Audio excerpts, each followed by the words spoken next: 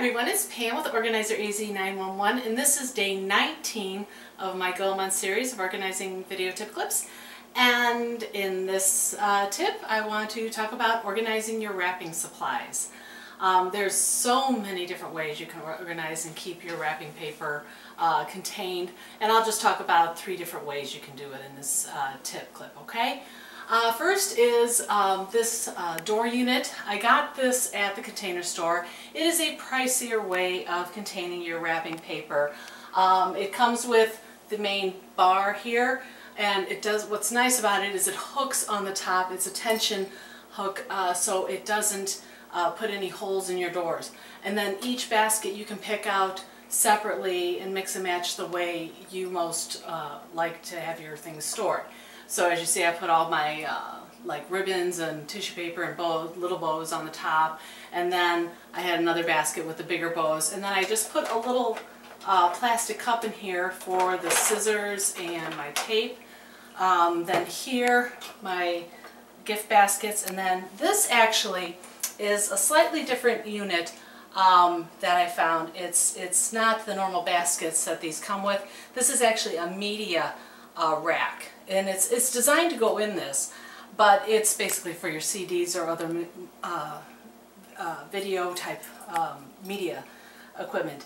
And it's great in that it has little divider bars here, but the one problem you want to make sure you are aware of before you try to do something like this is that these media bars are set at a certain distance, and some wider rolls of wrapping paper do not fit in there. Okay, and like in the front one, only really tiny, let me show you, this tiny fit in the front section. It has like 3 sections. I don't know if you can zoom in if you caught that the three sections. The front and the back ones are very narrow, only the middle one is wide. So again, you have to watch the size of the wrapping paper rolls. A way you can work around that is to use a simple curtain rod. But then again, that would mean fastening it to your door to help contain, and you would just put it down lower, of course. But that's another way you can get around having to use this one if you're having trouble with the distance between these little bars here. Okay, so that's one unit you could use. Again, it gets kind of pricey. This is upwards of $50+ of different parts. Let me show you 2 other ways you can do it for a lot less. Okay, another more economical way of storing your wrapping paper is a simple under the bed bin like this. It's got the little rollers on it, and then maybe a smaller bin like this inside of it where you can store your scissors and tape and all your other accessories that you need for wrapping. A quick heads up on this, I got caught doing this. As you can see, I can only fit wrapping paper diagonally in here. I didn't measure. These tubes like this are like 30 inches, and this bin was 30 inches from outside to outside, but from this inside part to the inside it came out to be 28 inches, so I was 2 inches short. They won't lay like this. So watch the bins that you purchase. They do come longer, and bring your measuring tape. Measure twice, buy once.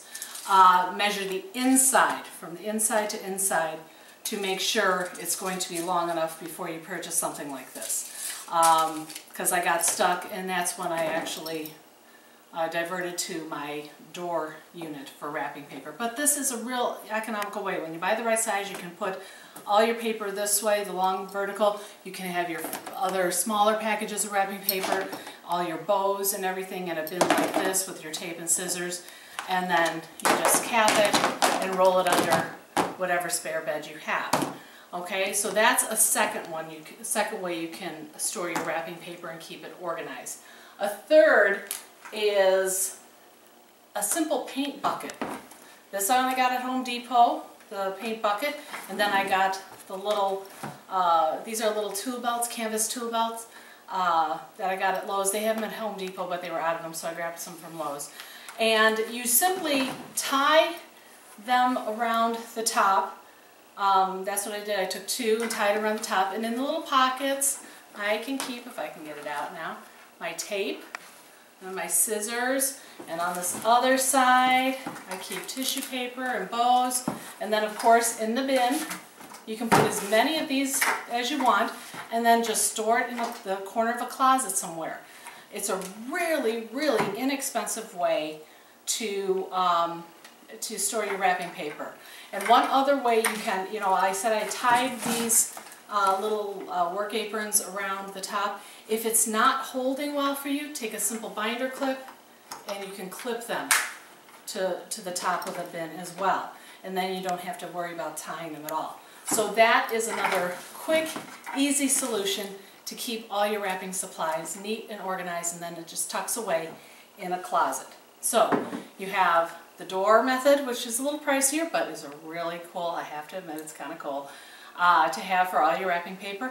You can do an under the bed container like this to keep all your wrapping supplies safe and secure. And then you also have a simple painter's tub with a couple of these canvas. These canvas bibs, like I said, they run, I think, 77 cents at Home Depot, and they were a little more. They were like 98 cents at Lowe's, and the bucket is under $5 as well. Nice, inexpensive, and easy solution for your wrapping needs. I hope this tip helped. For more tips, please subscribe to this YouTube channel and follow me on Twitter and like me on Facebook for more daily tips. I'm Pam with Organizer AZ 911. Thanks for watching.